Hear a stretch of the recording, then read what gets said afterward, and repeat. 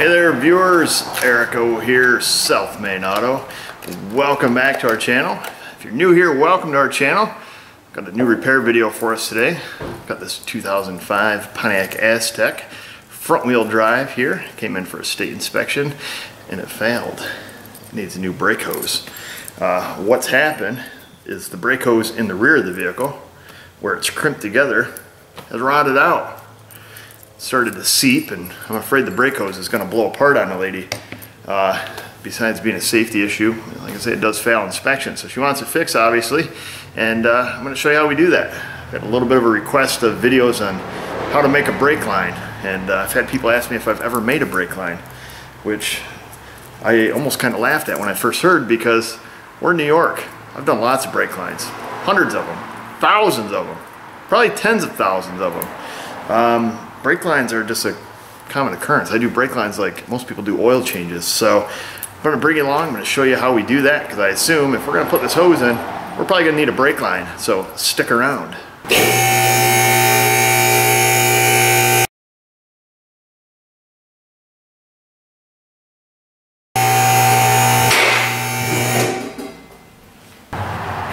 There's the culprit. This is the driver's rear, and you can see the I don't know if you can see in the video or not, but this is almost non-existent on this side, the metal crimp portion. You know, this one here is pretty bad. This one's MIA. If I get in there and pump it up, you'll see it'll get just damp around there. Not really squirting out yet, but just damp. This is what the new one looks like. So if you want to compare it, that little glimmer on there for you. So glad we saw it. Brake hoses aren't a super common failure. We're used to checking them for cracks, which you just don't see much anymore with the modern day vehicles. You know, we get some old, you know, carbureted cars, something, you know, some older vehicle, and you'll see them, they'll crack. I see a lot of Volkswagens too that don't have this ribbed hose, that have like a smooth hose. They tend to crack, and I don't know what the difference is. I'm not a rubber hose expert, but this is one of the problems we have in New York. You got corrosion. It looks like the line ahead of it is in pretty good shape. I'm not worried about this one. This one on this side, it's not going to survive. I'll tell you that right now. I'm not even going to try. I'm just going to cut it. So what you will do is we'll put the hose on, we'll get this unhooked, we'll make this line from here to the wheel cylinder. I'll show you that process. In case you've never seen it, we'll flare it. I assume, let me look here, it's a double flare on this side, probably a double flare going into the wheel cylinder, so I'll show you how that's done. Well, first things first, we got to try to get these locks off there. I'm just going to go at it with a pick. See if we can't just get under there and start moving them around a little. Right, so it looks like this one wants to go. These things can really be jammed on there pretty good, and sometimes get destroyed trying to take them off.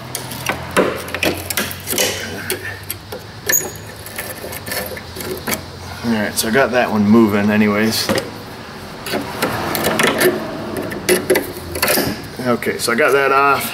That's what those clips look like on this. Kind of a little double whammy. This one's had brake fluid leaking all over it, so I don't know if it's going to be as forgiving. All right.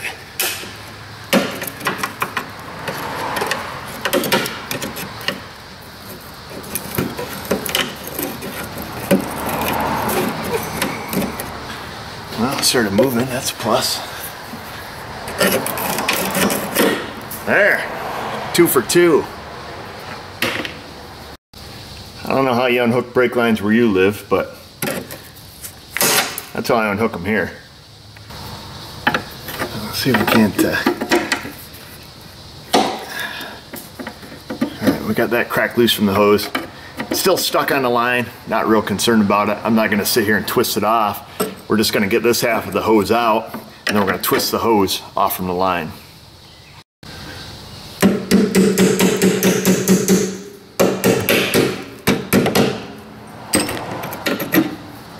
Get that undone.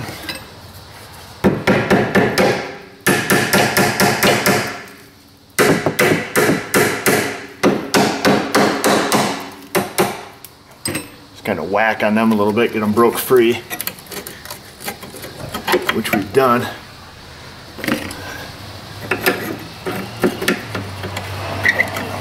Like I say, we're going to untwist this hose from the line. And there you have it.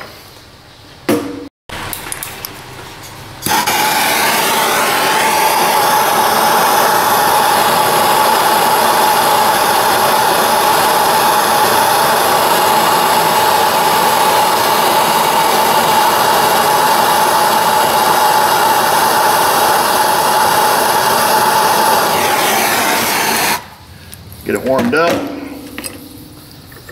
Stick your wrench back on it here, hopefully, without getting hot, blazing hot fluid dripped on you.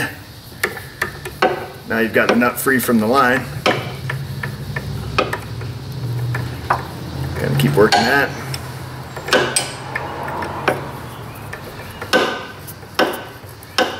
There, that'll make reassembly 1,000 times easier.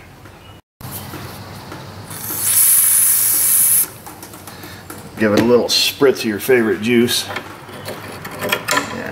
wrench is a little tight for it.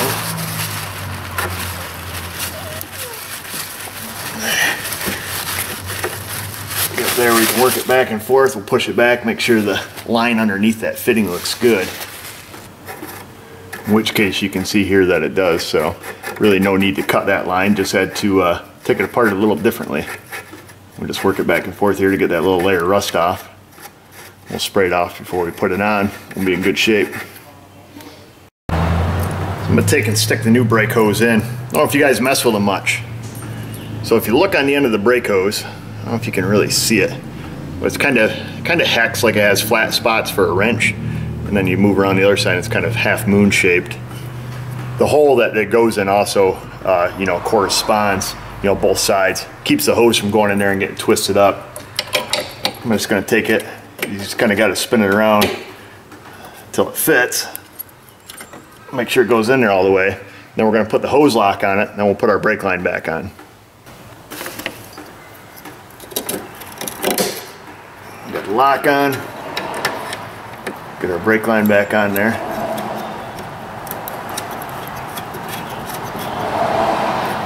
And what that's going to do, that'll aid us in basically installing a line, because it's going to hold the hose for us.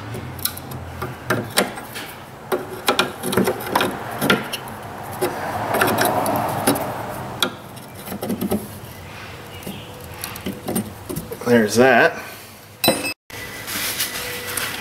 We're going to do the same thing on this side. You might have to twist it and rotate a little bit to get it lined up exactly.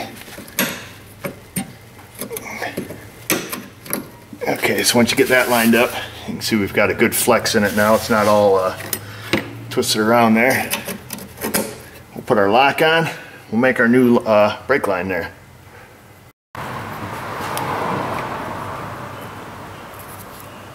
I'm going to put a pair of hose pinch pliers on there. There's probably going to be a lot of people on YouTube going bananas saying, never pinch your brake hose. It's probably true. I've pinched lots of them, hundreds of them, and I've never had a negative repercussion from it. So I'm going to pinch it. I'm not going to get ridiculous with it and snap a pair of vice grips on it or anything, but just simply squeeze the hose together slightly to keep it from dripping. Unhook the brake line from the wheel cylinder. There's a little clip holding this line in. Yeah, get it, fish that baby right out of there. Take it out right in one piece. I got my 14 wrench I had on the line nut. Let's see if we can't get it over this one.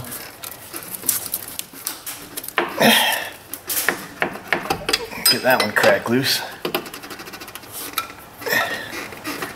Alright, that's cracked loose. I'm going to work on getting this out of here so we can see what size thread this is. And we'll get some new components around, get this fixed up.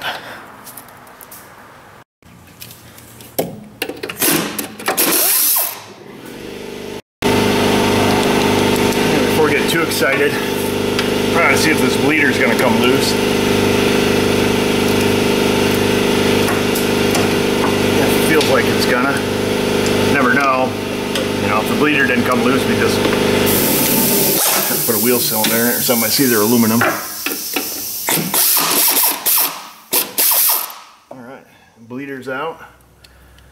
So now we can just kind of thread that back in there. Wonderful. So basically we'll just come over here to the bench. It's a super simple one. So we've got the line, we've got a good copy, we've got the fitting. This fitting is the same on the wheel cylinder as it is in the brake hose. So I'll see if I have it. I'm sure I do. Keep a lot of fittings right in stock. So it's this little red one here. It doesn't necessarily have to be this long one. I mean, I suppose we could grind that off and knock the center out and drill it out, but I think the long reach on it is only for convenience. It only uses, you know, that much thread. So a regular brake line nut will work fine. I buy my brake line here on 100-foot rolls, and this is a, what they call a ni-copp brake line. It's a nickel copper alloy. So using regular nickel line, regular copper line in New York State is illegal. Compression fittings are illegal. Copper line is illegal. But we have this stuff here. SUR&R makes it. A couple other companies have picked it up. If you live in the Salt Belt, you're probably pretty familiar with it. It works nice. It bends easy. So we're just going to cut off however much we need here. I just pretty much take the line, just kind of wiggle it along, see how much we're going to need. Give yourself a little bit extra. You can buy this stuff in, you know, 25-foot rolls too. It's a few bucks a foot. But like I said, I keep 100-foot rolls of 3/16 and 1/4 inch in stock. So we'll cut it off and we'll flare one side. So I'm going to use just a standard double flaring set. So we're going to put our brake line in the 3/16 side, and you leave it sticking up a certain amount. I've done enough of them that you can just kind of eyeball it, but I'll show you. Let me tighten this down here. The die. So you take our 3/16 die, and what you should do is when you put it in a tool, you have to leave your line protruding above the end. And what you do is you leave it protruding the height of that die, the height of that lower step of this die in this case, which you can see just eyeballing it. I've done so many of these that you get to know what it looks like. So you put that on there like that. You know, double check with your tool too. You know, your tool might be different. This one I've had this forever. This brand is Imperial. I've had it for a really long time. Let me go get my deburring tool. And by deburring tool, I mean mini Phillips head screwdriver. So I just stick it in the end. It just kind of gets your little bite mark off there from using the cutter. Flares it open. I don't really flare it open. It just gets rid of that little edge, that burr. We're going to stick our die in there, in the line. And we're going to use the tool here.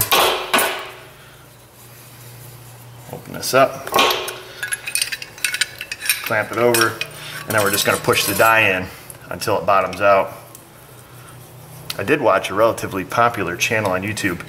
I won't mention any names, but they did a brake line on a car, and they're not from the Rust Belt, so they weren't very familiar with it, and they didn't do it correctly. So this is the first step of a double flare. You run your die on it. It's going to smush your line down like that.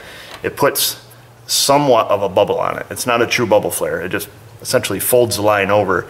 And what we're going to do now is we're going to run it in with the tool here, and it's going to essentially takes the line, folds it inside out, or inverts it. I guess the technical name is an inverted flare.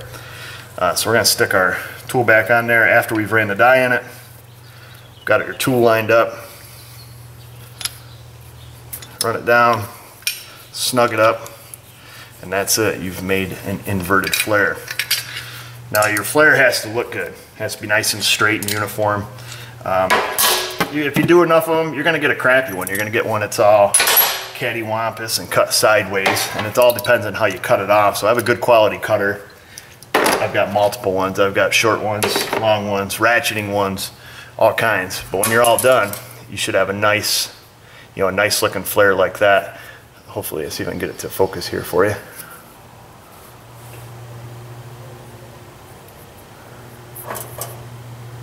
So it should be just nice and uniform. I don't know if that focused. You can usually tell when you put the nut on,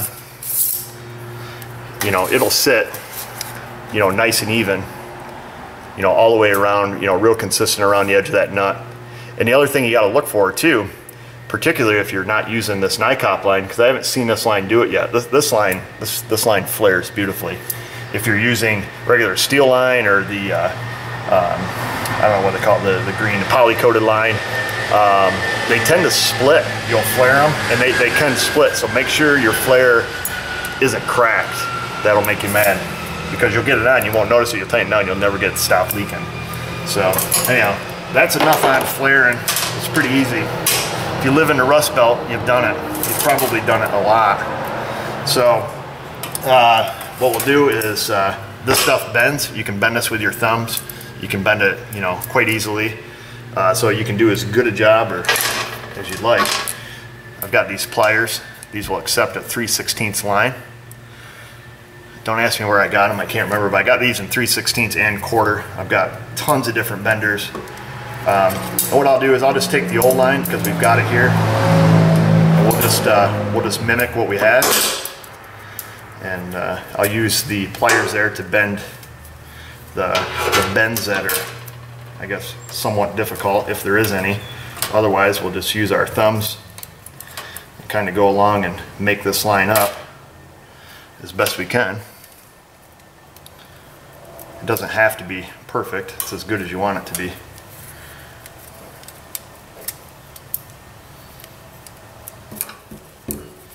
But the closer you get it, if you're able to get the lines out in one piece, the easier your job will be going back together, because you'll be able to just take it over and snap it in, essentially.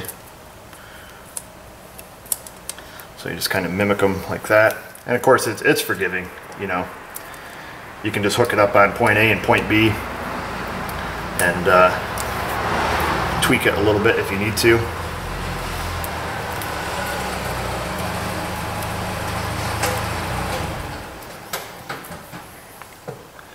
Bend that around like that. Hold it, we'll bend it up like that. We'll make our last bend like that. And then we'll take our line, we'll measure it, we'll cut it, and we'll make our last flare. Like I say, we'll just take it and stick the old fitting on there. Like I said, they're a little forgiving. You don't have to have them 100% dead on. We'll compensate a little extra for the flare. Once we get that marked,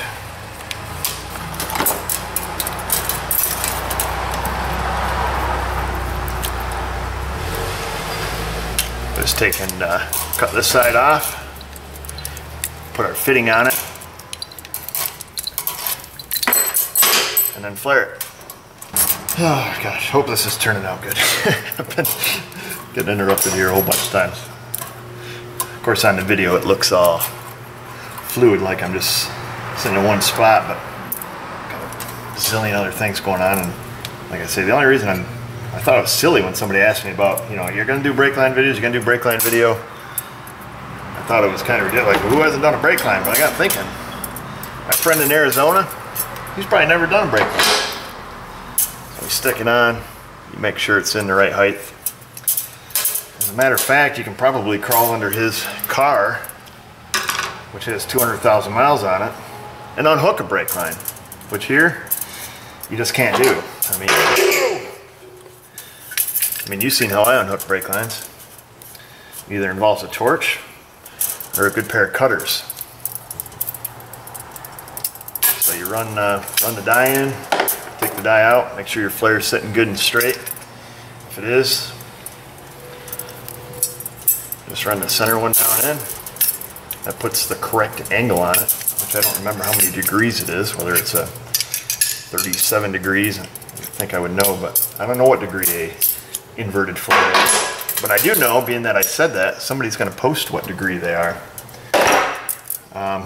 Anyhow, that's it. If you make enough brake lines, one day you're going to make a beautiful flare, and then you're going to look, you're going to see the nut's not there. That's going to make you upset, because you've got to do it over again. So there's that line. There's the line we took off. You can see they're relatively the same as it lays here on the bench. You know, if you add that piece on, they're the exact same length. So that should get us really close. It would be my suggestion to start the side that's the hardest to get to first. So we'll put the wheel cylinder in. If we got to tweak it a little bit, we'll tweak it. We'll snap it in the holder that it was in, then we'll hook it up to the hose, bleed this thing out, and we're done. Come back under the van here. Fish our line back up and around.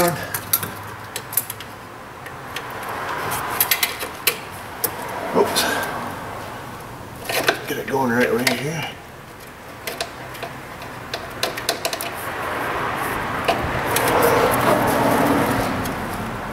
Trying to do this and keep my head out of the way of the camera is tough sometimes. So we'll get that started.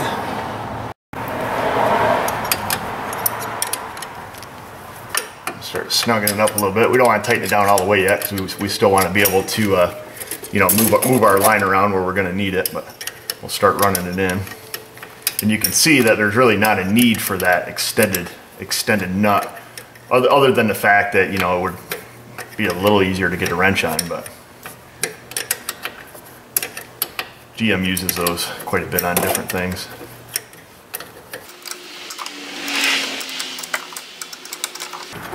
Okay, just about ready to hit. I'm going to click it back on in the plastic little retainer that's on the other side of this control arm here.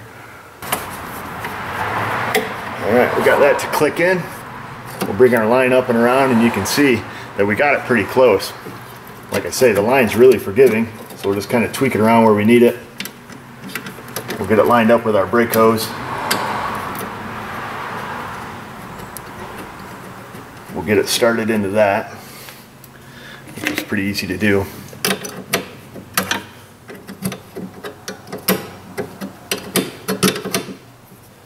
And then we'll tighten down this side, because this will rotate our line a little bit when we go to tighten it down.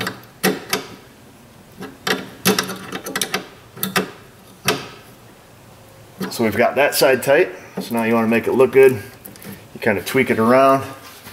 The biggest thing with line, if you're going to do a crappy job and just rip it from point A to point B, just make sure it's not rubbing on anything. You get a brake line that's touching something, a little bit of vibration, that's going to be back in a week. It's going to have a hole in it.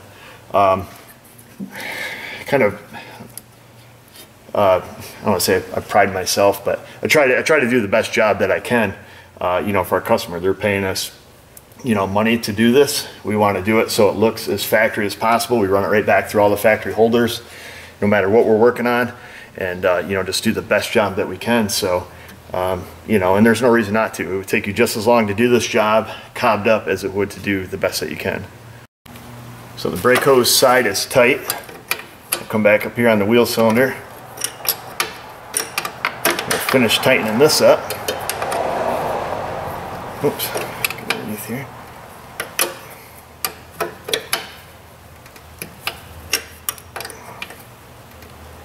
There, and that should be snug enough. We'll look at our line. We've got good clearance up around here. It's clipped into the factory holder. Looks good and even there. Take the rubber top here off our bleeder.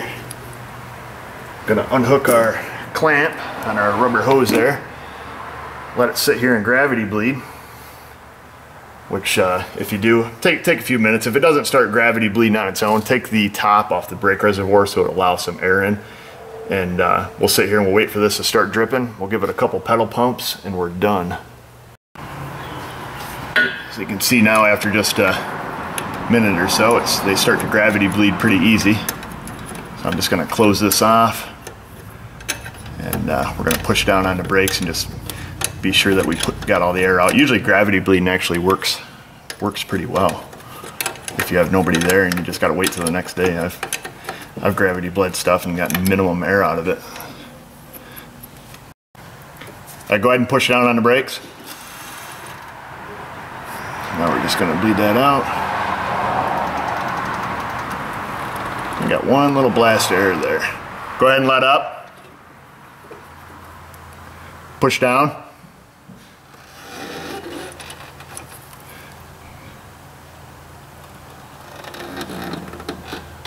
Alright, fluid looks good and steady there, so I think we're good. You can go ahead and let up. Now I'm just going to take some brake parts cleaner. Probably the first time in my video you've actually seen me clean brake parts with it. We'll just hose that off. We'll blast it off till it's dry. Stick the rubber cap back on and we're done.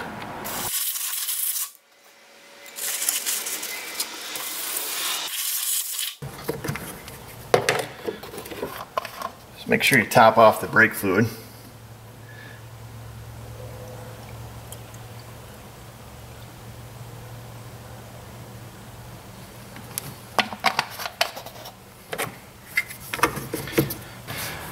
And that's it. So you can see making a brake line is pretty easy. That ni-copp brake line, or nickel copper ferrous alloy that they have, if they have it in your area, buy it. It's wonderful stuff. I've been using it for quite a few years. They give it a lifetime warranty against corrosion. You know, I don't know how you would redeem your warranty on it, but at any rate, I have relined multiple vehicles, you know, front to back, every single line, you know, Chevy trucks and Dakotas and Sabres and, you know, Hondas, everything, you know, all kinds of vehicles. And I've had this stuff out there for years, and so far so good. It does work well. It turns like, it gets like a little greenish hue to it, you know, must be the copper that's in it. It is magnetic. It does have an iron content to it. You know, I don't know a lot about metallurgy or its, you know, ability to withstand pressure, but it is legal in New York, and evidently some OE manufacturers are actually using it. We had a thing that come across our state inspection computer one time. You know, New York State and all their wisdom was going to try to outlaw this, you know, nickel copper alloy line because it had the word copper in it, and you know, some pencil pushing geek wanted to get rid of it, but then all of a sudden discovered that some OE manufacturers use it, and then it wasn't that big a deal all of a sudden. Politics, I don't get it. I don't try to get it. Anyhow, that's it. I hope you like the video. I hope you understand a little bit more about making a brake line. I've been waiting to do a video on it because I wanted to do one that was pretty much a simple line. Nobody wants to see me do a, you know, 6-hour, 7-hour brake line job on a Chevy pickup. I mean, you make one brake line, you've made them all. Some are easy to run, some are a little more difficult.